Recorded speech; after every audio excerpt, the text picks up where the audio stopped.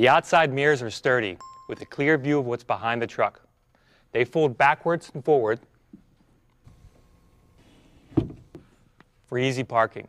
The composite shell resists rust, and the standard big convex wide-angle mirror built into the base improves visibility.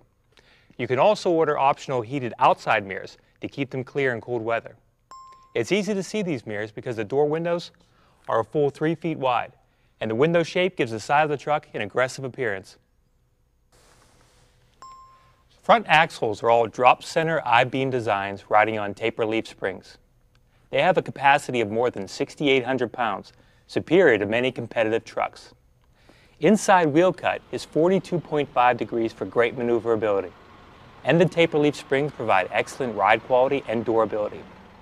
On diesel models, the heavy-duty rear axle has a capacity of 14,550 pounds. Dual-stage rear multi-leaf springs provide greater load-carrying capacity and vehicle stability. And when carrying light loads, they provide a smoother ride. The rear axle on gas models has a capacity of 11,020 pounds. The hydraulic brake system uses discs in the front and self-adjusting drums in the rear. Cooling ducts on front brake backing plates provide more cooling air to the brakes for improved high-speed performance. Electronic brake force distribution adjusts front to rear brake force based on wheel speed, not a mechanical load sensor. This simplifies the braking system and improves brake lining wear to help reduce maintenance costs. Here at the back, the cab extends outward above the engine to provide more room inside. The composite engine cover helps reduce engine noise and keep heat under the cab in cold weather. It also makes the cab look good too. The big Donaldson air filter is on the passenger side of the cab, well protected, taking in cool, fresh air up high. Diesel models have a filter minder air filter restriction gauge that lets you know when it's time to clean the filter. That translates to lower maintenance costs. The engine coolant reservoir is mounted just ahead of the air filter, so it's an easy check during daily inspections.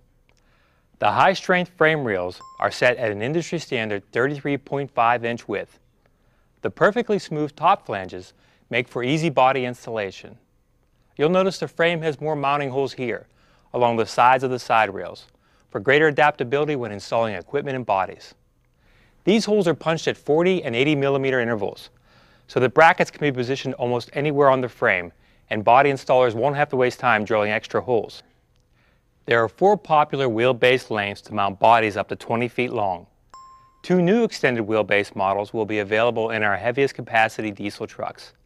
A new 200-inch wheelbase model will handle 22-foot long body, while a 212-inch wheelbase, only available in our heaviest capacity truck, can now handle 24-foot bodies.